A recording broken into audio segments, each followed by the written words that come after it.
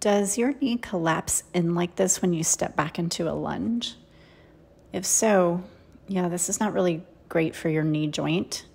And I'm all about knee health, joint health. So I want to show you this exercise to have you put the right pressure in the right areas, in the right ligaments of your knee. So we're going to work in a little high lunge today. And I want to welcome you here with me. As we step back into this, we're going into a high lunge without momentum. That means we go slow. We don't kerplunk into that back leg or in the joints. You know that kerplunk, we've all done it, me included. So I want you to pull your thigh bone in and focus on the outside of your hip, the outside of your knee, and the outside of your ankle. And we're going to do a little energetic press into those 3 areas that I just tapped on. And let's say the lines that would connect them. And let me show you what we do with the foot. The pinky toe reaches out, and you're able to put a little pressure through the outside of the foot and ankle.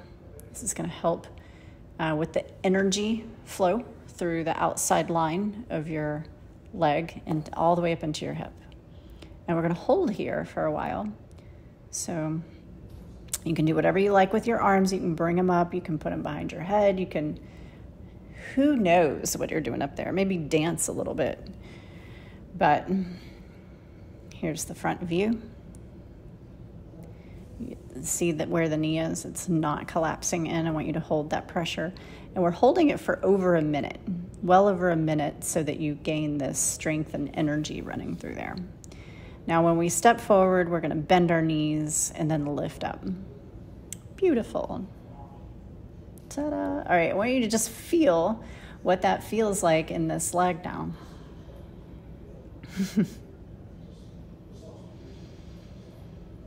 Just notice. Come back into it and check. Let's step onto that second side. All right, same thing.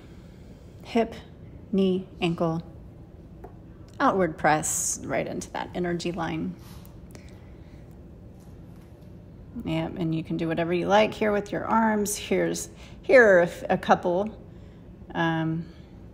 Hips shimmy.